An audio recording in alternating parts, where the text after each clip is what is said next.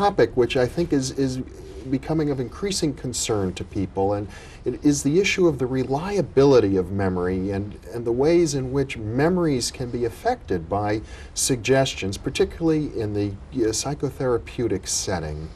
I think anybody watching this program has been seeing countless stories in the media now, all over television, radio, newspapers, magazines, because now we're being asked to examine a little more critically what we really know about memory, what we really know about suggestibility, and what we really know about the suggestibility of memory. Mm-hmm.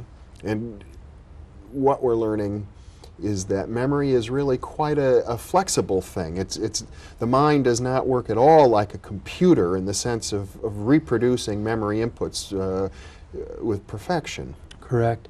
And we've had that analogy now for many years of the mind as a video camera, and that all we have to do is stop and play back the images that have been incorporated into our minds through years of experience. And what we're finding out is that that's not an accurate representation at all. That in fact memory is very prone to many kinds of errors, and errors through suggestion are just one type. Mm-hmm. Well, maybe we can step back for a second and try and define what memory really is. If it's not like computer memory, it's not like video memory, well, how can we portray it? Well, the phrase I think that best captures it is that memory is reconstructive, not reproductive. That in fact memory comes from a variety of sources. And basically our memories can be very reliable, but it can also be very unreliable.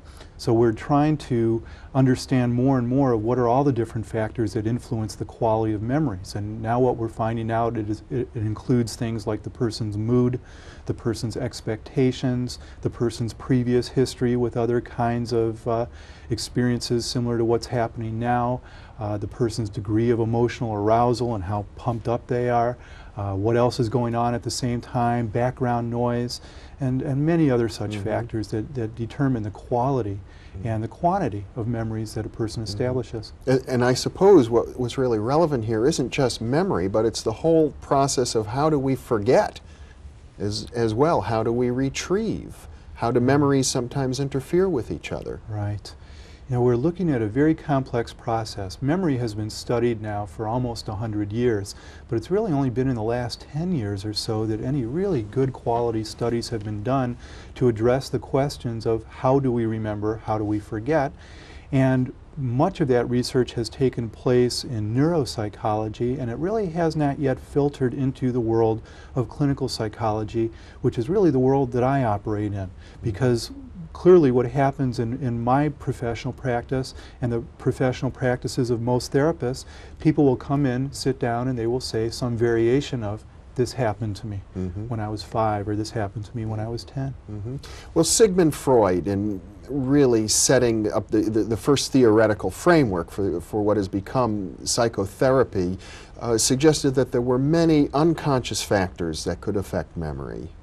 That's true, and some of what Freud had to say has been borne out over the years through research and through clinical experience, and some of what Freud had to say about it is terribly dated and is in many ways obsolete. So the standard that Freud set is not really the one that I would encourage people to use now as a current model of understanding.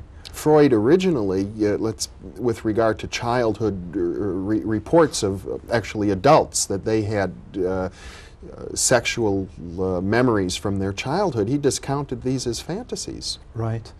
And that has led to many problems. You know, there are a couple of issues in that particular question that you're asking. And one is, why don't people remember much from their childhood in general?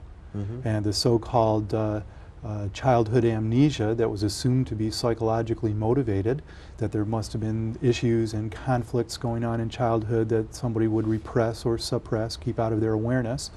And then the other issue is when people come in and report episodes of incest, episodes of sexual abuse from childhood, are they real or are they fantasy? Now the fact that Freud deemed them largely fantasy has had a very lasting impact that has been very detrimental to the field. Because what we now have come to realize, of course, is that not only does incest happen, but it happens far more frequently than we ever imagined. But for the first 3/4 of this century, people assumed it wasn't happening, that these were that when someone came in and said this happened to me, they were very likely to be ignored, and their allegations dismissed as a product of sheer fantasy. And I suppose it's fair to say, for the record, that the real challenge to Freudian thinking on this issue came from therapists who had a feminist orientation and felt that he was discounting the reports of women. I think that's true. I think that feminism has played a huge role in starting to redefine our understandings of what happens in families, what happens in healthy families versus unhealthy families, and what sexuality ultimately is about, and redefines our understandings of parent-child relationships in which there are elements of sexuality. And I think we're deeply indebted to them in that regard. So on the one hand, I suppose we have the classical Freudian view that reports of childhood sexual trauma are almost certainly fantasy, and on the other hand, there's also a point of view that would suggest that these reports are almost certainly accurate memories. You're right about that, and that concerns me a lot, because what it represents, that you've just captured so well, is the extreme polarity in the field. You have at one end of the spectrum all the individuals who say you have to believe every report, no matter how absurd or no matter how questionable the circumstances were in which the report was made. And then you have other individuals who question everything, who believe nothing, who dismiss it right away. And of course, the extremes never serve an understanding of reality very well. And so really what I've been trying to do in the work that I've been doing is try and help people understand both sides of it, which is that abuse happens with far, far too great a frequency, and at the same time it's also true that under certain conditions there are false allegations that come about.